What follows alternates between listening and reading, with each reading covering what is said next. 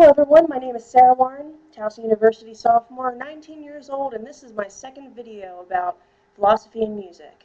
My next video is about synchronized chaos and networking in comparison to playing the piano. All of my information is based upon exploring sync documents, chapter 8 and 9, provided on my school's blackboard by my professor.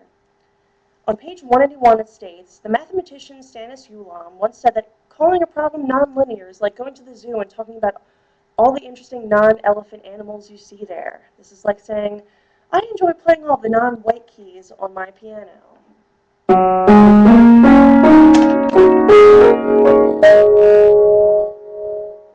In this book, the author discusses Jeff Goldblum playing a chaos theorist in the movie Jurassic Park, describing the butterfly effect to Laura Dern. In other words, butterfly effect is the action of any small happening can make a huge effect in the long-term future. For example, I could decide to play minor chords on my piano today, and later on tonight I might just be sad all day. And I won't know why, but it could have been because of the minor chords.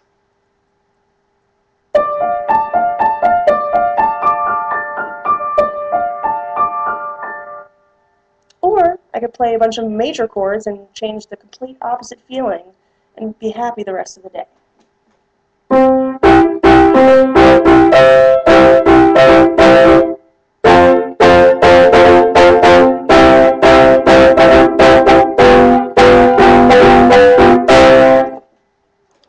For example, as continuing in this book, the writer also discusses the term rhythmicity, which means something repeated regularly in time intervals, while the term sync means two things happening simultaneously. This is a perfect example for piano playing. The way I understand this in terms of piano is that I could play with both hands at the same time, then switch to different time signatures in each hand, such as playing a count of 3 beats in one and 2 in the other. This will be 3. This will be 2.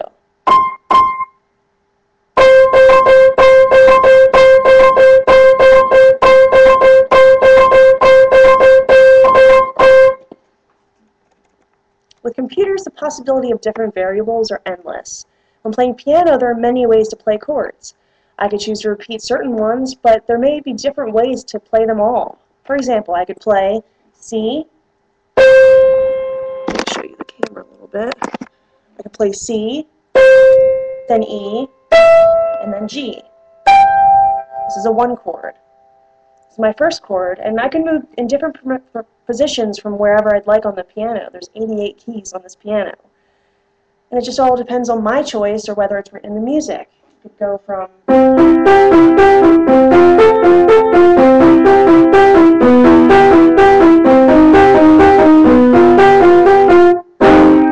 go any way I'd like it to.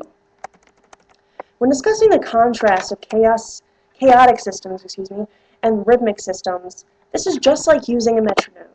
Sadly, I do not have a metronome to show you as an example, but as a benefit, the book did mention this as an example.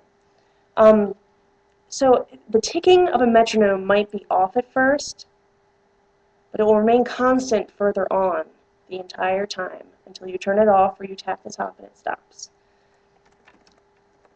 Synchronized chaos does exist in the world of music.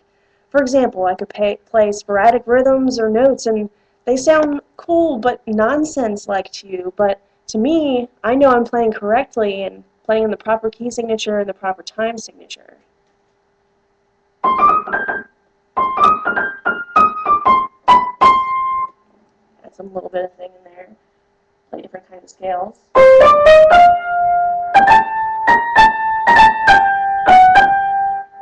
Anything like that, obviously.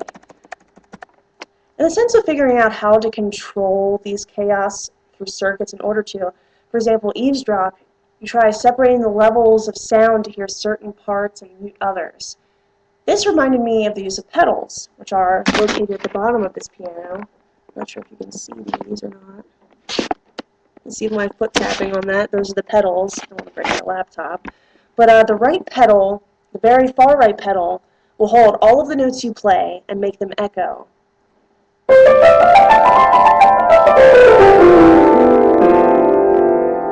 While holding the middle pedal will hold the single first note that's played.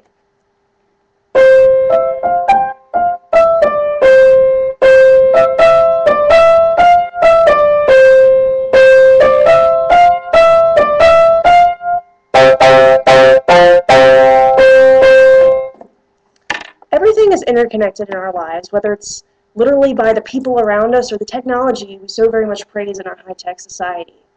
Each note on the piano is related, whether it's because of a chord or a scale,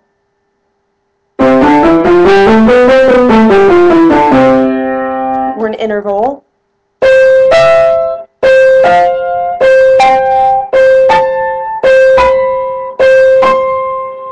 or playing a canon.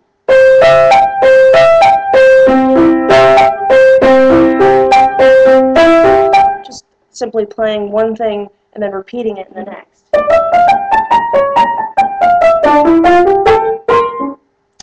You get the point. But I don't have any clear examples to give you today. But the most obvious comparison in music itself is that music is such a huge part of our culture and always has been. Music constantly brings us together, whether you like country or rock music or classical or fiddling around the piano and playing Rome scales for your YouTube audience. It all brings us together because it's been a part of our lives as long as we know. Well, that's it for today, everyone. My name is Sarah Warren, and this is me signing out on Philosophy and Music.